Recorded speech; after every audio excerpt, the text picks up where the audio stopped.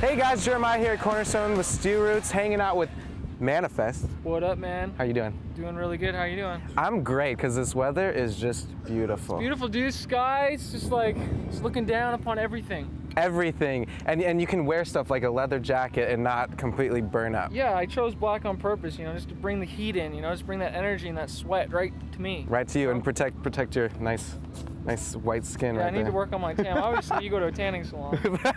No. Okay, never mind. that would be an unfortunate situation, but anyways, so you're from Canada. Yes. You live right outside of Toronto. Yep. And you've managed to tour the world.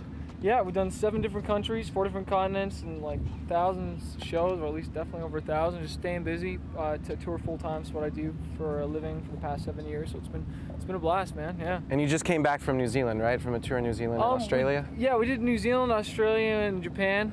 So that was a blast. It was a promo tour, and just shot a music video in Japan, which is dope. Wow. Skateboarding and stuff, and yeah, I just loved it, man. And out of the 3, which one was your favorite? Japan, for sure. Yeah, that's that's what everyone says.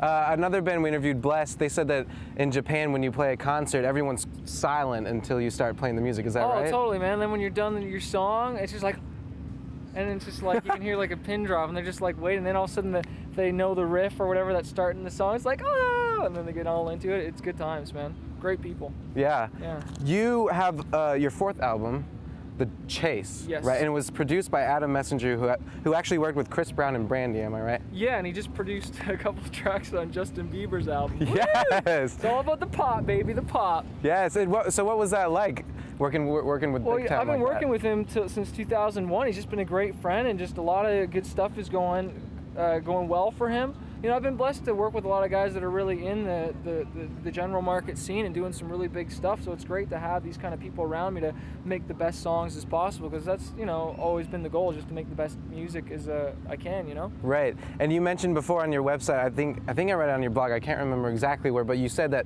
sometimes when you're writing your lyrics, you'll get some inspiration in a hotel lobby, and then the families will be watching, and what the crap is that guy doing? Yeah, totally. I was writing this song called No Plan B in this hotel, and I just trying to write the song, and these people kept on kind of looking at me, probably, who's this kid? And I was just like, you know, and it's funny because I remember that, and it's turned out to be a really great song, because not all of them turned out to be great, but you know, it worked out, and so it was just kind of like a memorable thing that was really dope. Do you kind of spew out some stuff out loud and like talking to yourself while you're writing it? I prefer to be like totally alone, just shouting out weird stuff, just trying to get an idea. I don't really like the whole quiet headphones because I can't really express it. Yeah. Music's all about expression. Expression. Sorry, I didn't mean to touch your chest there. It's okay, I can touch yours. Okay, cool. Yeah, we're good. Let's get roots.